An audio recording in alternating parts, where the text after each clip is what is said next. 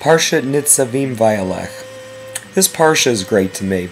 It reads faster than any other section of the Bible, yet it contains so many amazing lessons. And I could go on for a really long time about all the different parts to it, but I think I just want to keep this really short, really simple, and right to the point. So I want to focus on the nature of the covenant.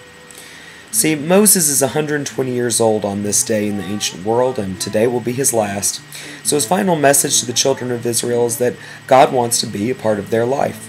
God wants to be their God. And this is an amazing thing. The creator of the universe is begging this small group of nomads to let God come into their hearts. And God says that if they do, God will never leave them. God tells Israel not to be afraid, that God will bring them to the promised land and never give them up, so long as they keep the mitzvot. The mitzvot are sort of the tools that God gives us to connect with God. And it says, "For the mitzvah which I command to you this day, it is not beyond you, nor is it remote from you. It is not in heaven, and it's not across the sea. Rather, it's very close to you, in your mouth, in your heart, that you may do it." Sometimes God seems really far away, and it's hard to sustain a belief in God.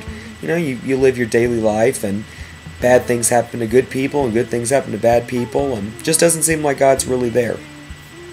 But see, that's why we have the mitzvot.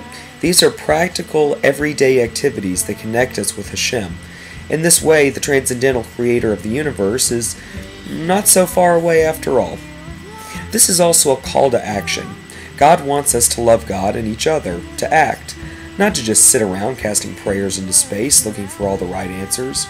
And we have to remember that Hashem will cross the river before us, meaning that if we agree to keep the mitzvot, we will always have the spirit of godliness that will stand in front of us, guiding us, protecting us, wherever we go.